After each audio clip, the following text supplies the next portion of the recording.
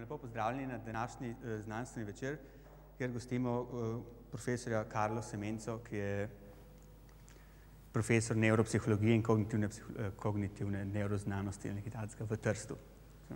Točno tega. Na Univerzi v Trstu. Profesor Carlo Semenza je sicer doktoriral, je naredil, končal svojo medicino v Padovi in je potem tudi diplomiral iz psihiatrije in od takrat naprej ima različne pozicije v Padovi in v Trstu, na Univerzi v Padovi in v Trstu, vedno vezane na psihologijo in psihiatrijo. Ukvarja se večinoma danes bomo gledali, tudi poslušali eno od temeljnih del, s katerimi se je on ukvarjal, to so bile študije afazičnih bolnikov in kako afazija vpliva na dojemanje oziroma na pozabljanje konkretno lastnih imen in navadnih občih imen. Ukvarjal se tudi z drugimi stvarmi, naprimer s kognicijo matematike ali matematično kognicijo in še z drugimi stvarmi, ki so vezane vedno na kognicijo, tudi malo na afazijo, na nevroznanosti. Verjetno bo to vse, kar bom povedal po slovenščini, zdaj naprej bo seveda vse v angleščini. So I was just giving a short introduction in Slovenian, presenting you what a great person you are. What a great scientist, sorry. So I was saying in Slovenian earlier that, for those of you who do not speak Slovenian, that Professor Carlo Semenza is a cognitive neuropsychiatrist or psychologist in Trieste, and he has done a lot of work, published a lot of journals, published a lot of articles in several scientific journals. I guess his list is up to 200 or so. He's in editorial boards of several important neuroscience or cognitive science journals, etc., etc. He's a very prominent scientist or cognitive scientist. So today he will speak about aphasia and how aphasia affects proper and common name, let's say, remembering or something like that, or retrieval. Well, I guess I will leave it to him to explain. Well, thank you for coming. Thank you for whatever you have said in Slovenian, and if it was trustful to the English translation, thank you again.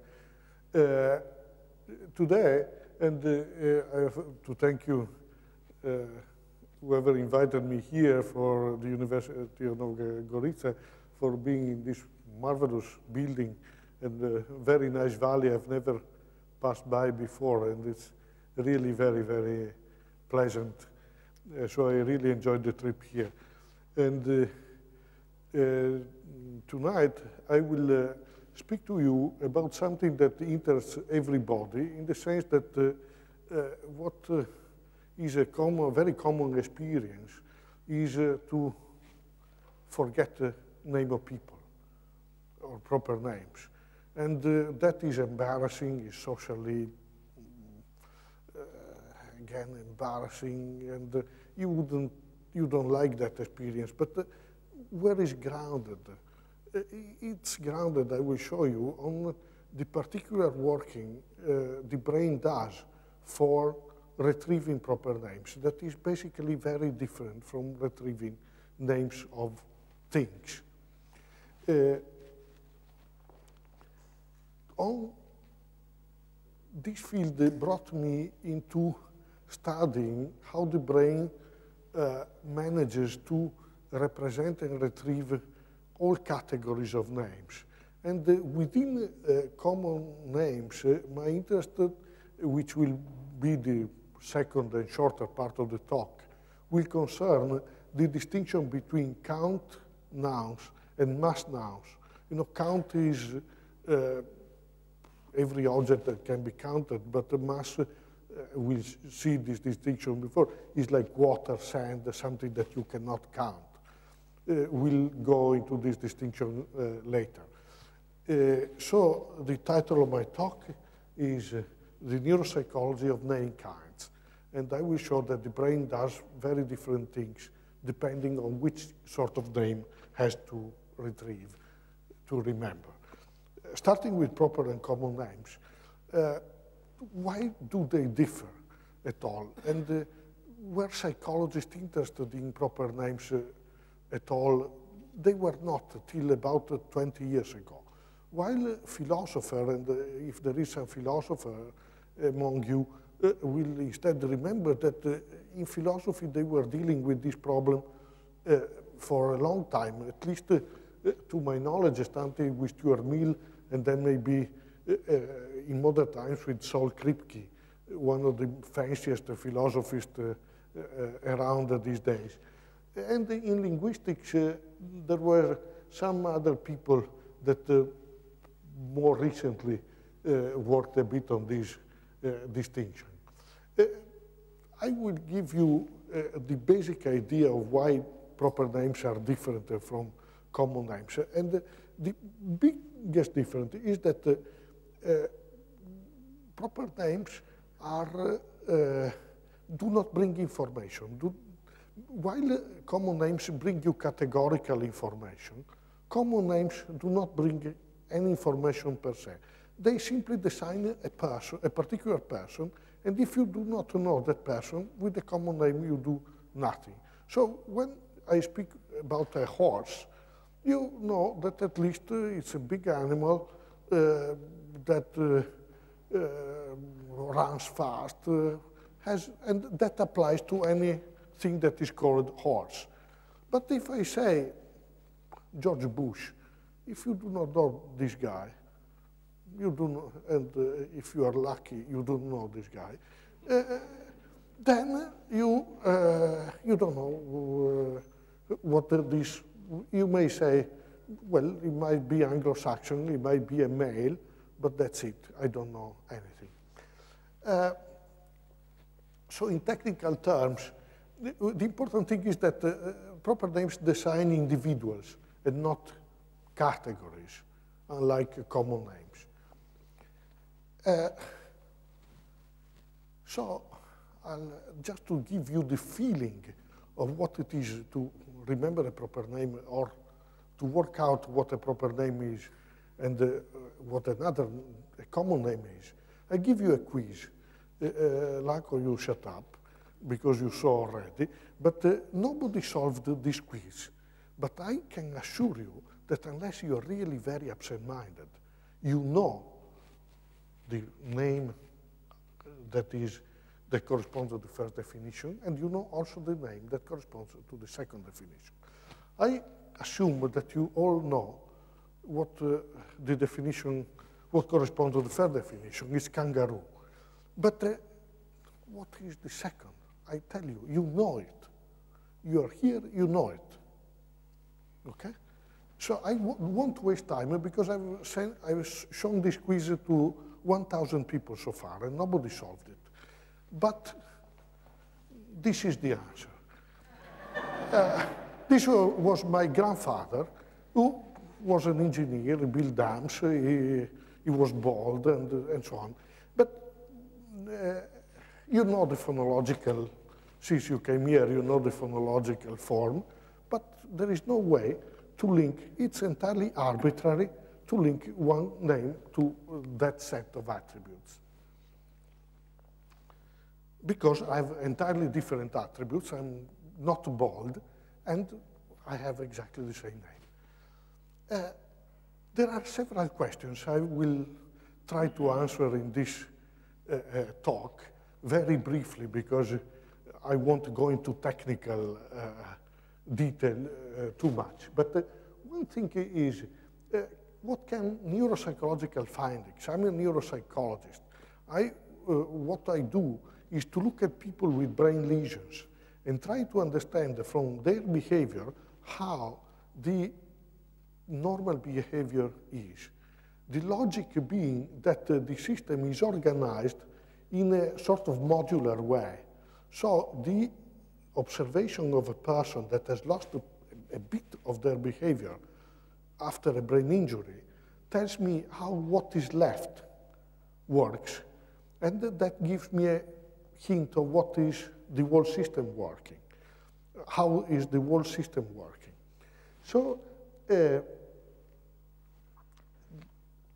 really brain damage makes transparent what normal behavior, what is opaque to the observation of normal behavior.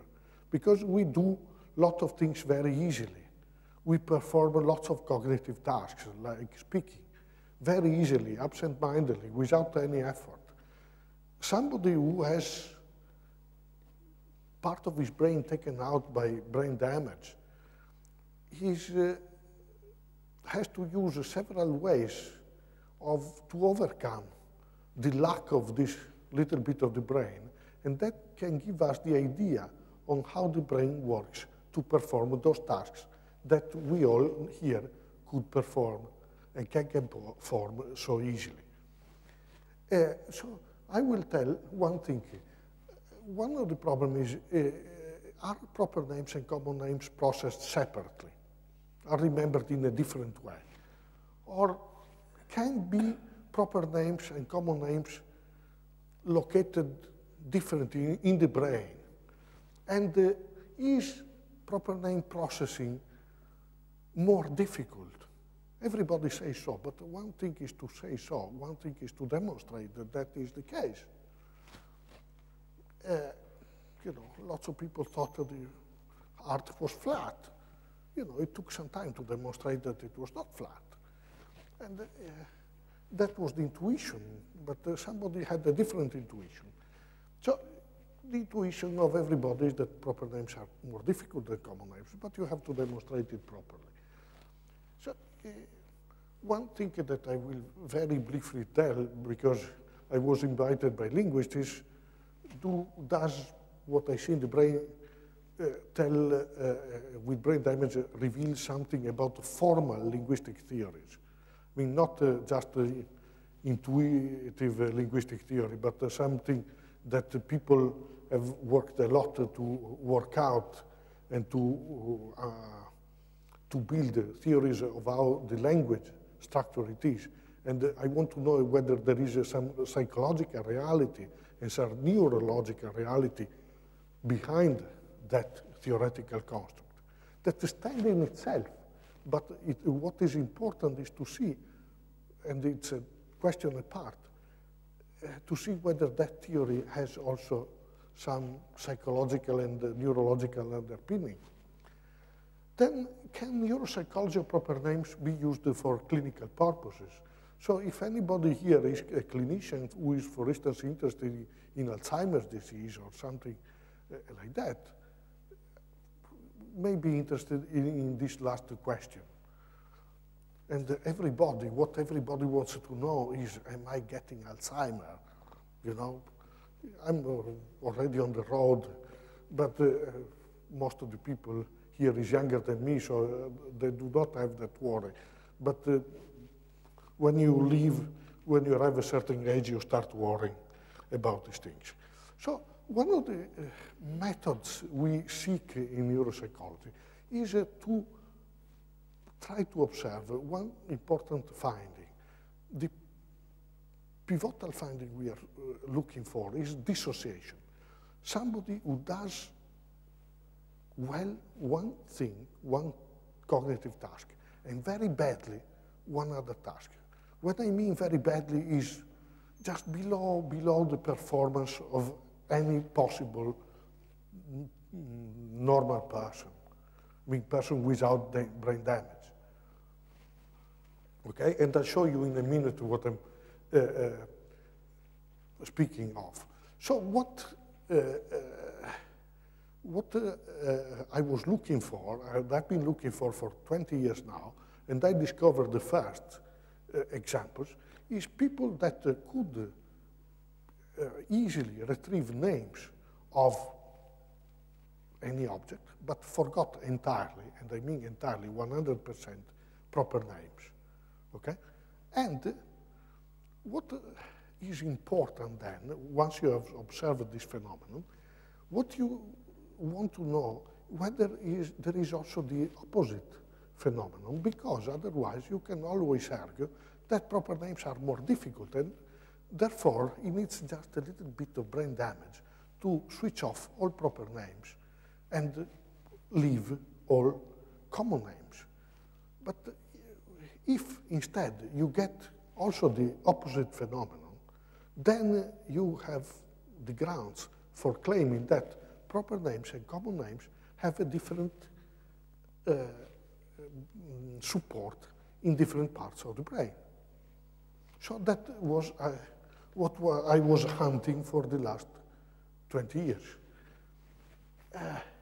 Indeed, there exists, I discovered about 20 years ago, the first patient with the anomia for proper names.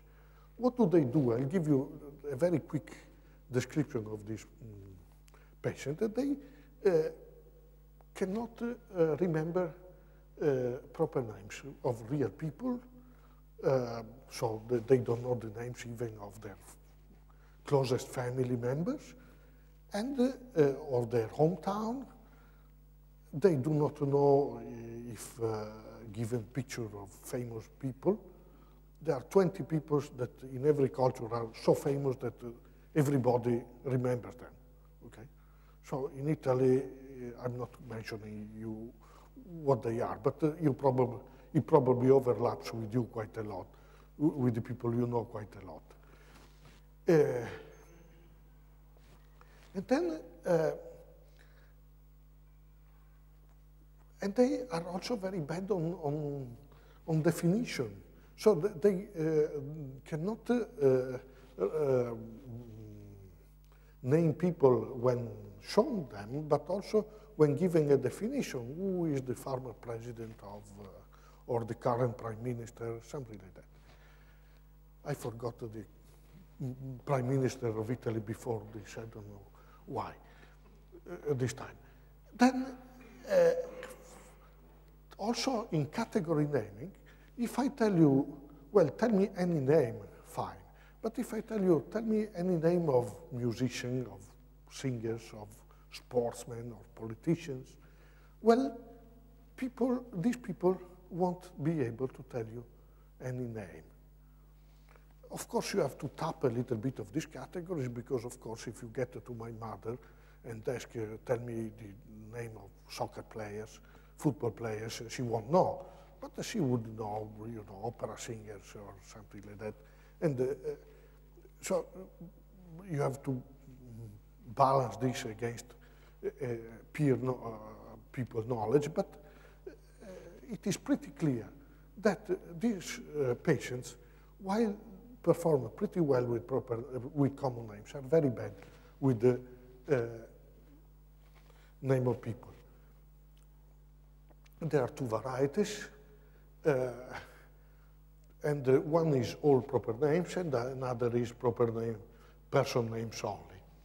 The first one described in literature was from me and Marina Zettin, and this published, the second is published on Nature 89, and that made the field rather popular since when you find we managed to publish in some fancy place, people start believing that what you are seeing is true and important. In any case, what happens with these people that do not remember proper names?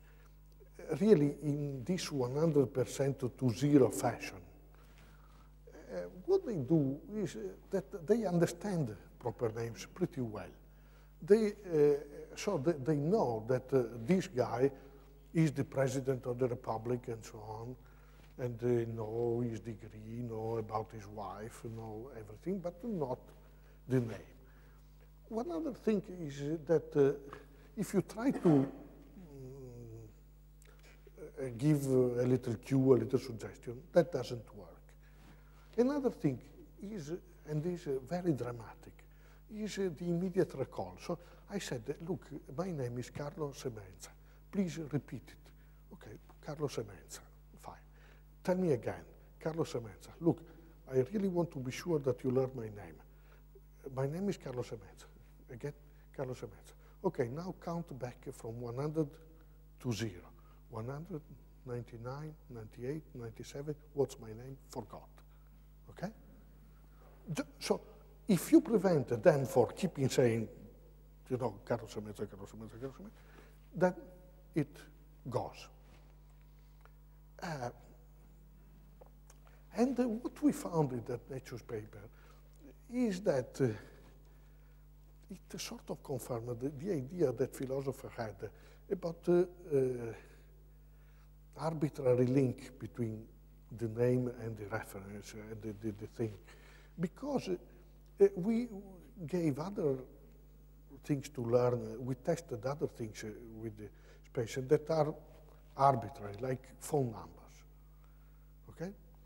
And he forgot phone numbers. For numbers he knew before. And also names of pieces of music, of wordless pieces of music. So he heard about some piece of music. I'm not singing for you, but he was able to go along and clearly demonstrated that he knew these popular pieces of classical music. And then, what is this? Wouldn't tell the name, because the name, there's no way, reason why Moonlight Serenade from Beethoven should be called the Moonlight Serenade. I mean, could be, Moon over the Moon or something like that, with exactly the same level of arbitrariness. But that was, he forgot this name. So we had an idea that the brain has special difficulties in putting together something in an arbitrary way, giving a name in an arbitrary way.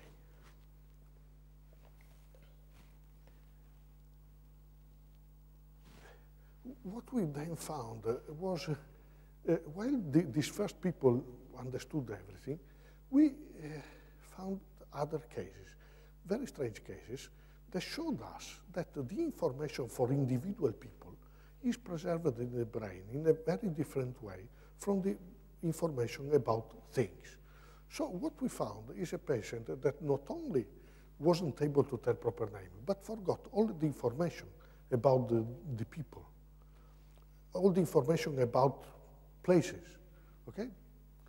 So even in understanding, now they forget that they don't know what,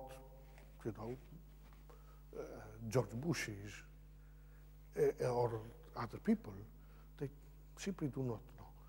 But before we could get to this case that told us clearly that while they know very difficult names, actually, and very difficult concepts, so people knew what a laser was, they knew what exegesis is about, but forgot the names of people and information about people. So, but before, my friend Micheli in the University of Rome found such case, and then we had a very funny case, and I'm telling you because it's a bit picturesque. I call it the Pavarotti case. So what we did, look at a person that who didn't know the names like the others. But then, as soon as we started testing him, it was clear that the patient was different, because he could not tell also the information. He said, just, this person I know about, but I forgot who he is, not only his name, also who he is. But at a certain point we said, look, but don't you recognize Pavarotti? Oh yes, Luciano Pavarotti, of course, the most famous tenor ever, contemporary tenor. He is fat, he has a black beard, he sings always with a white scarf in his hand, and recently, it was some years ago, left his wife for a younger woman, which was nothing new. I mean, that goes on all the time, that people leave the wives for a younger woman. What was important in this case is that this accident happened after the patient got his lesion. So he learned this fact, and he was able to understand this fact, to remember this fact only if given the key constituted by the name. So if we told him, look, who is the most famous singer in the world, opera singer in the world, he wouldn't say. And he wouldn't say, I mean, I don't remember the name, but he's fat and he uses the white scarves and so on. So it looked like that information about people is was a sort of encapsulated in some place in his brain, but not accessible, except with the key constituted by the name.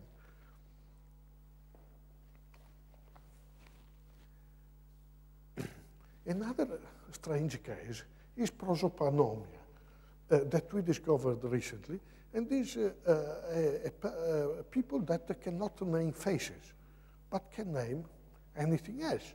So if we say, who is the President of the Republic, they could tell. We show a face, and they say, you know, this is the Prime Minister, but I don't know the name. Very strange. Because why do they, are they unable to, why do they not cue themselves? They should say, look, I see that this guy is the Prime Minister, then give myself a definition. This is the Prime Minister. The Prime Minister is Mr. X, okay? They don't do that. It's a very strange phenomenon, but has been shown in neuropsychology for 100 years for objects, not for faces.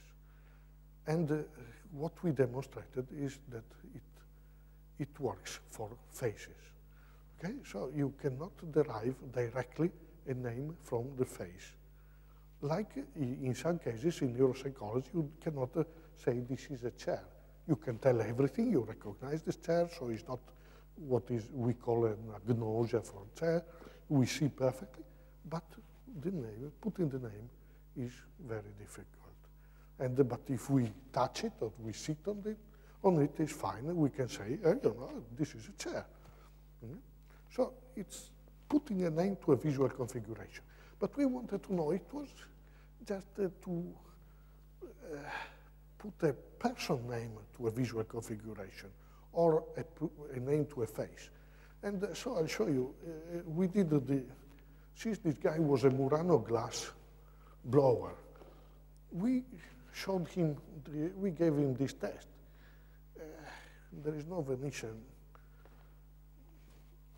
worth of being a Venetian who would miss a Seguso from a Venini, let alone a Murano glass master. And he said, in fact, that was a Seguso, that was a Venini, but if shown the picture of his wife, he wouldn't tell the name, okay? Which is very odd.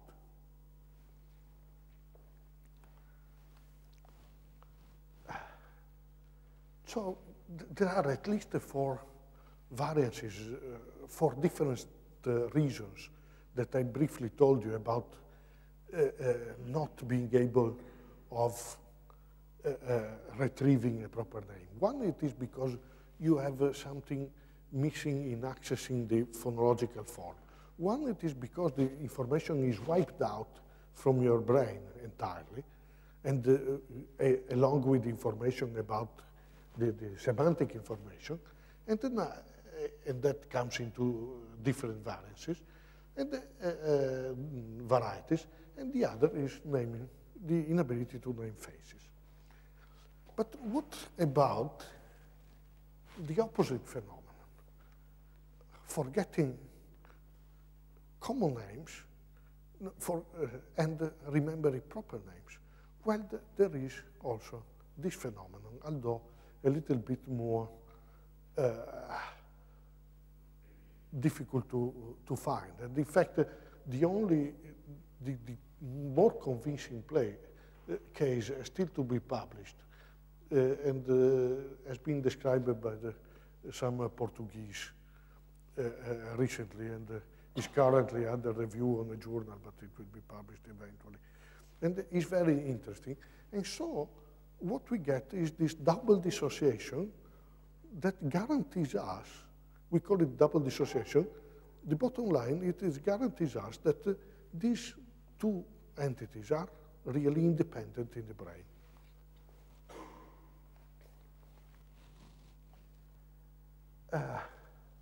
The recognition of proper names I'm not annoying you with, but the bottom line again is that recognizing famous names is done by a wider part of the brain than recognizing names of objects. So there is a contribution of the right hemisphere, and my colleague Diana van Lanker in New York claims that that is because the right hemisphere supports emotional memory, and so, you know, since famous proper names give you often some emotional link, then you get in recognizing some advantage for famous people. And so, this is a technical way of putting it, but as I told you, really we have a sort of demonstration that proper names and common names are dealt with independently in the brain.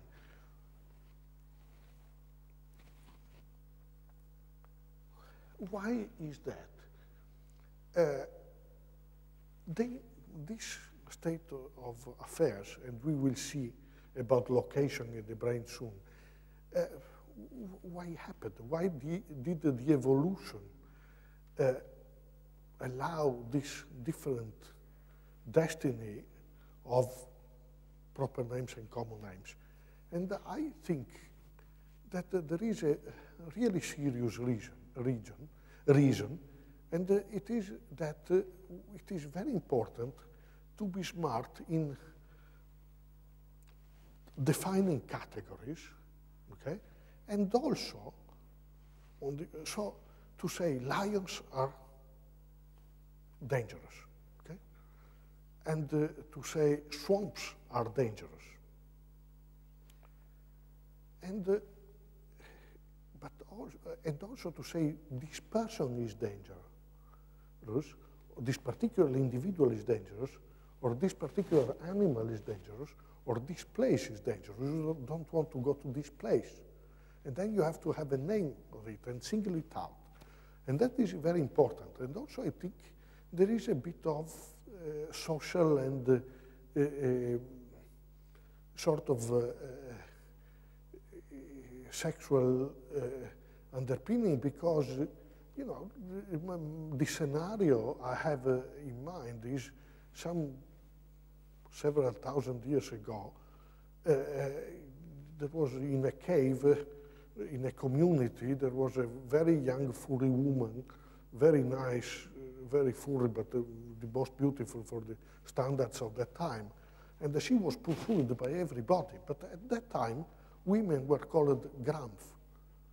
But one smart guy thought, I call you Grimf. And she said, oh, you surely single me out of everybody. You know I'm special. And she, you know, the progeny was made by this desirable woman, and she gave birth to more people than the competitors.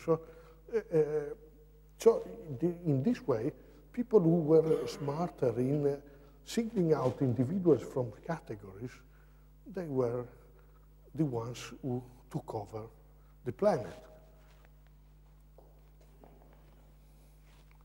So this is the model.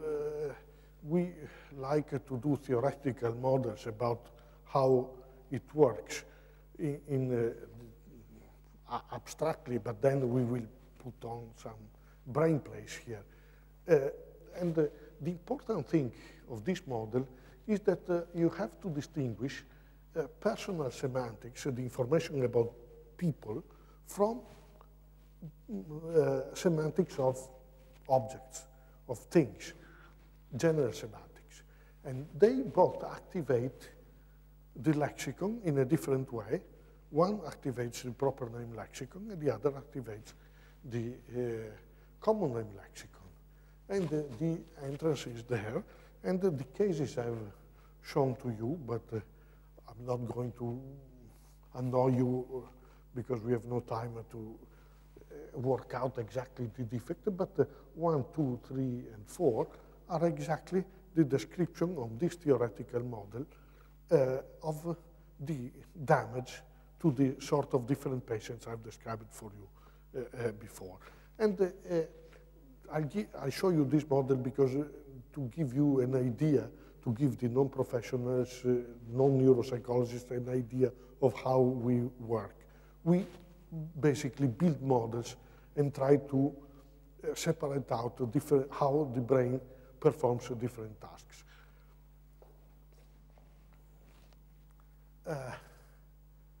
What about localization? There are several sources of for understanding where in the brain all this happens.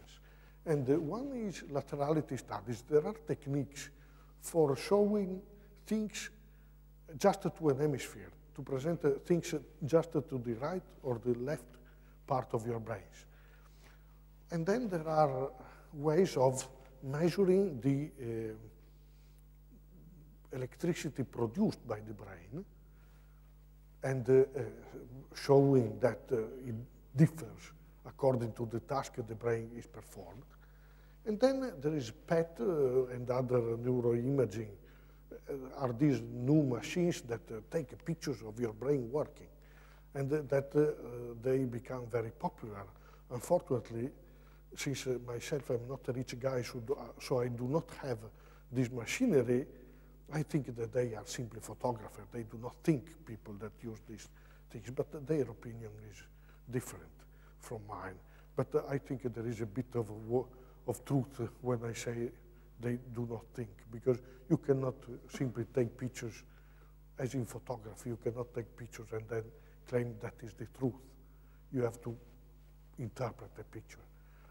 And what it means, you have to have a theory about what is in the picture. Okay? I think this is can be grasped even by the layman.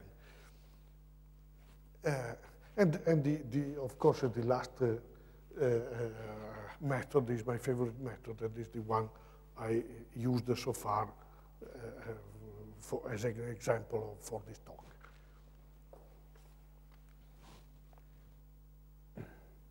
So I will go quite quickly to the conclusions. That in a nutshell, I'm telling you that what is the current idea is that there is probably a dedicated module, a part of the brain that takes care of proper names instead of common names. But it is very difficult to localize it. Partly is the anterior part of the temporal lobe, which is a part of the brain on the left temporal lobe. But that is probably, I think, involved in naming faces, but not in other retrieval of proper names in other conditions, like on definition and so on. And there is certainly a network of several places in the left hemisphere. There's nothing really on this side of the brain. Everything of this sort happens here. But then, which exactly, we know a bit what are the components of this network, but also we think that is more subject to variation among individuals. And so we are not now in the position to specify exactly where in the brain common names, proper names are processed. And we do not know. And it will take some time to understand how this network works. But a entirely different question is, now we know it's common names and proper names go separate routes in the brain.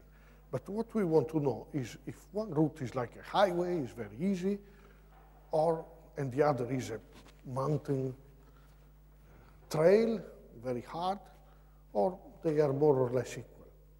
Everybody says, as I told you, that everybody claims that the proper names is the mountain trail, but is that true? Well, not easy to show, but because the research done before my own has been done in a very strange way. suppose I come to next conference, and in the meanwhile, at the end of this, I give you a little book where you write every name you forget, from now to the next conference. And then I come to the next conference and collect the books. And what I'm sure I would find is that most of what you have written as forgotten names in your experience is proper names, names of people. Why is that? Simply because you were terribly embarrassed of seeing some guy that you are supposed to know, and he says, yes, hello, how do you do? And you do not know. And you know that that happens all the time, okay? And especially when you are starting getting old. So that doesn't count. That method is biased, it doesn't work. So, and also it doesn't work simply giving faces to name and objects to name, because faces are more closer to each other perceptually, more difficult to distinguish. So it's a difficult method and and is also a biased method. So what we did instead was to simply take names and proper names and common names and give people long lists to remember, or names that everybody knows. But simply name like, you know, Carlo, Boris, Lanko, so on. And then names of things, rose, table, but we matched it carefully for frequency and every other possible phonological complexity, and so on. And we gave to remember in a way that somebody had, that even normal subject forgot a bit of the name of the list. When you do that in psychology, what you find is typically that you, if I give you a dozen names, you remember about 7 immediately. And what you forget is especially the ones that are in the middle. So you remember the first I tell you and the last I tell you. And the first are called the priority effect, and the last is the recency effect. In the middle, you forget. Now, what is the common knowledge about psychologists is that the recency effect depends on immediate memory, and priority effects depends on how you get out of your long-term memory a name. And that is the way to measure whether proper names and common names are really different. I'll show you one patient. How did it? You see, he has no priority effect. This is a patient that if given the name, he remembers everything, but cannot retrieve the name. What he does, if I give him a list of a dozen words, in this case 10 words, if it is 10 names, he forgets entirely, has no priority effect, okay? And, but is as good with the names of people, of objects, and while instead the control subjects, so people that have not this anomia condition this guy has, they perform slightly less well. So if I come to you, what was my demonstration of the difficulty of the proper names with respect to common names, is that if I come to you and on average make the test with you, you would remember a couple of names less in the priority range, a couple of proper names, while you would do considerably better with common names, while the recency effect would be the same. This little difference everybody here has on the priority effect, on the names I'm telling you first, in favor of common names, widens a lot with age. When you become 65, instead of 2 names less, is 3-4 names less. And if you get Alzheimer, you get flat. You have no priority effect at all. Okay? And that is one of the earliest signs of Alzheimer. So, don't do the test to yourself. But, so we sort of demonstrated that the highway versus footpath theory was true. Proper names are indeed more difficult to remember. Well, does neuropsychology reveal something about linguistic theories about proper names? This is too difficult, and it's only for linguists. How many linguists are here? 1? Well, 2. Okay? We simply showed that proper names in most languages, in most conditions, do not take the determinant. I do not say the Lanco, for instance, or the Carlo. We don't say that. Okay? But for instance, in Italian, if you wanted to, if you say surnames of people, if you wanted to know, to show that that surname corresponds to a woman, you know, Pavarotti, we say Pavarotti. But if we say Callas, we have to say La Callas, okay? We say that in Italian. And, well, we tested this knowledge in patients. And while patients that are bad with grammar simply put the article also before Pavarotti, so using it as a common name, Alzheimer's, who have no sources, enough intellectual sources to properly retrieve the rule, the grammatical rule, did a chance. Did always say La Callas, but they didn't know whether to say Il Pavarotti or say Pavarotti. That is a very simple demonstration that the theory that they do not have.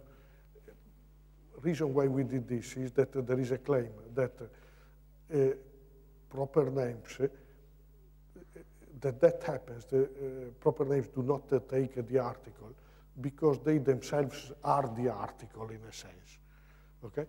And that is very difficult to explain it to you why, but this is the theory linguists have, or some linguists have, like Giuseppe Longobardi, who works in Trieste with me.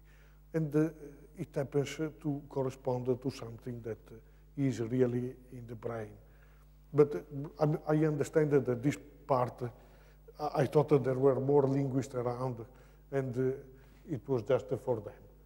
In any case, the idea is that a linguistic theory about proper name can be independently supported by neuropsychology findings, meaning that sometimes when linguists do formal description of language, sometimes also describe something that actually happens in the brain.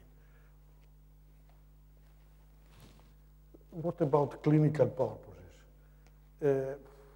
Well, I'm telling you that a simple test with the proper names retrieval predicted the development of Alzheimer on patients who could not be diagnosed as Alzheimer's in the first place when they were first seen. We did a retrospective study a year later when they developed Alzheimer, and saw that those who developed Alzheimer, the only test that they differed from the others at the time we met them was proper naming with proper names. So naming with proper name anomia, we call it, is something that really is appears very early in Alzheimer's disease. But and that is the bottom line for the next study, don't worry if you do not remember proper names, because that happens all the time. When you have to worry is the case when the name goes away forever and ever. It's your experience typically that you do not remember the proper name when you want to use it, then you go away, and then that was the name. If that happens, it's entirely physiological. The problem starts when you forget some names, and then you forget a little bit about the person as well, and never remember the name. Then you start worrying, or somebody else worries for you because maybe you do not realize that you are going into trouble. Well, very briefly, 5 minutes to tell about mass and count nouns, because I realize we might be running out of time.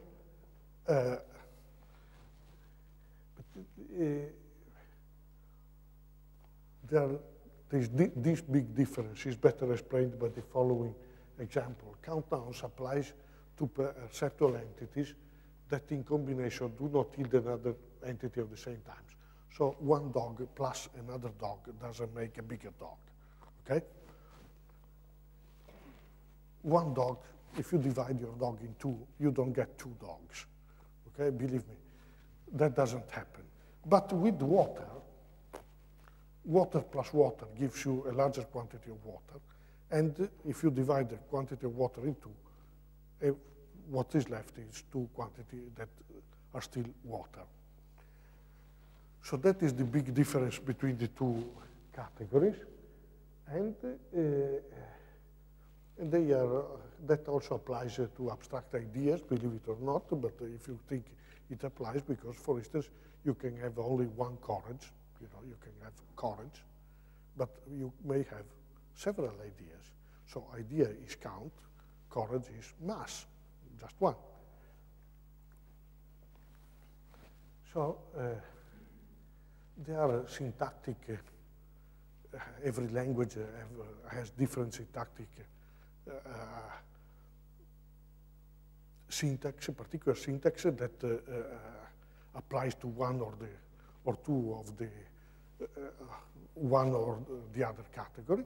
And I'm not annoying you with that, but what we found is that there was a person who violated all mass count rules, mass noun rules.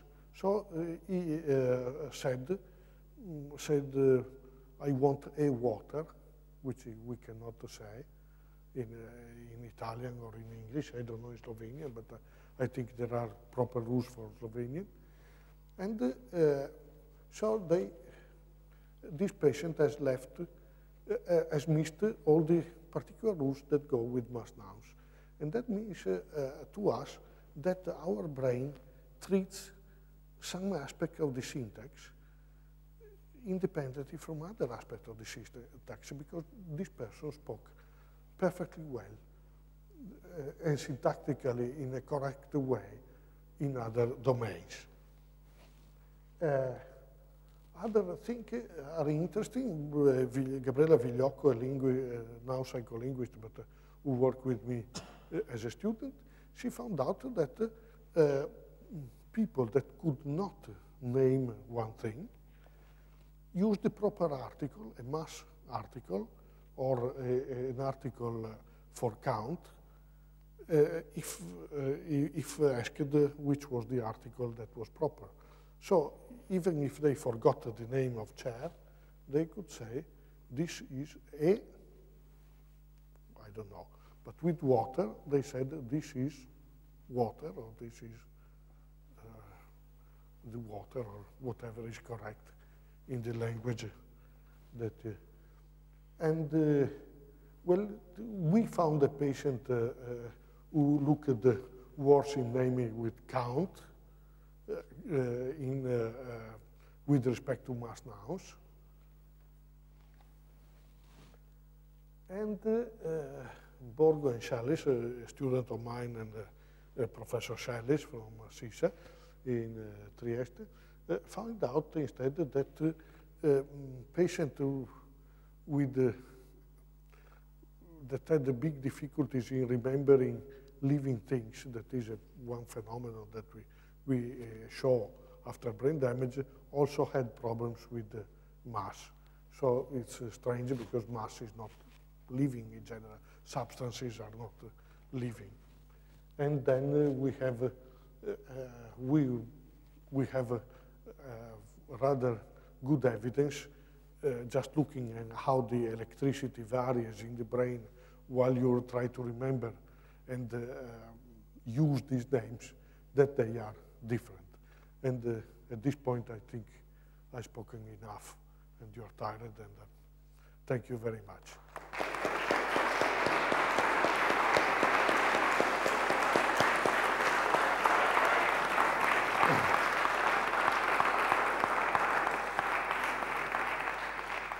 So I don't know, I guess maybe we should start with questions unless, and then, yeah, so if there are questions, please. Please. Sometimes some proper names are identical to common names. Or in Japanese or Chinese, all the proper names have also some meaning. Yes. What happens? What happens then? Okay. It depends on the context. Again, so that is exactly what we tried. We saw, a pigeon that in Italian is Colombo, and asked, what's this? And they would say, Colombo.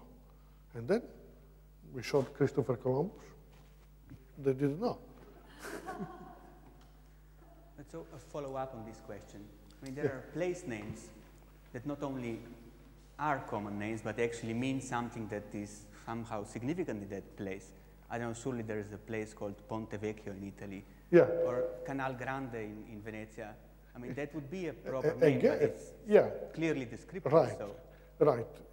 If you saw any old bridge, okay, they can say this is un vecchio ponte, un ponte vecchio, okay? But then if you show that bridge, what is this? They wouldn't say it's Ponte Vecchio. They would say it's a bridge, but I don't remember the name of the bridge. It's old, but It's old.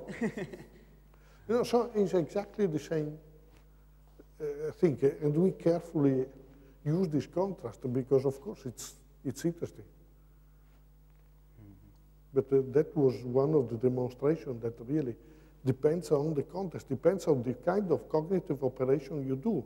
If you describe the category of Ponte Vecchio or of pigeons, okay, that is easy, and that applies to any old bridge, to any pigeon. You see pigeons in Ljubljana Square, pigeons in San Marco Square, Colombo. But then, if you get to the guy who discovered America, his canonic picture that is shown everywhere, who is this guy? Well, he discovered America, but I forgot what the name is.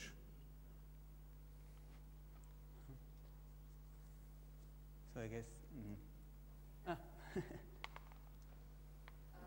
like to ask, you have shown us one figure, and there you have two control groups. Yes. For control groups for common names and proper names. Yes. How do you select persons for control groups? Persons for the control groups. Well, just people that were about the age and culture of the person we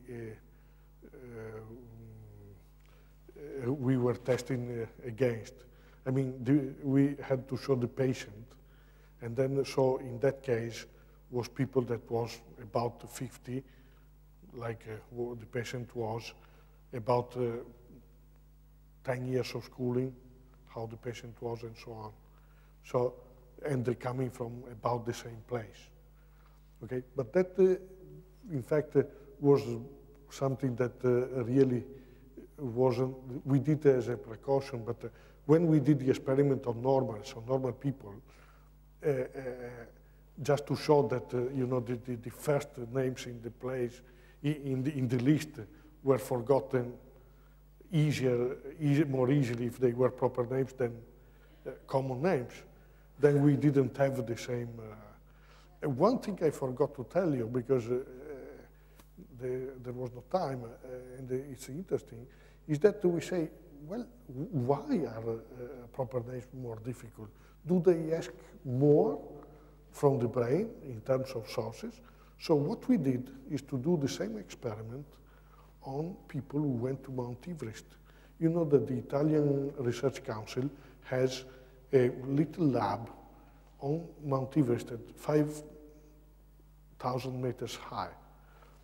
And we tested the alpinists that stayed there 2 weeks, and we tested them before they went up, when they arrived up, and then after 2 weeks, and then when they came back 45 days later.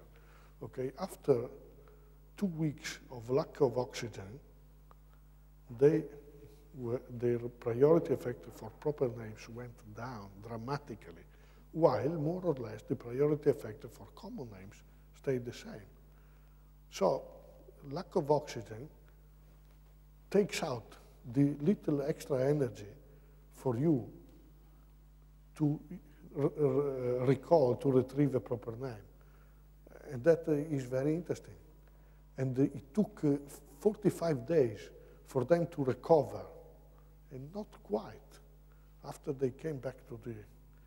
So, I mean, that goes, you know, maybe somebody is an alpinist here and goes that high, not in Slovenia, but somewhere else, and stays that high. It's a bit dangerous to stay that high, because some part of your cognitive system get ruined a little bit. And maybe then you recover when you come back, but it's not, it's a bit of a dangerous thing to do. And in fact, alpinists, you know, when they report some lack of judgment when they go up, you know, there are other functions that go down when you, under lack of oxygen. And it's a bit scary. Well, thank you. Okay.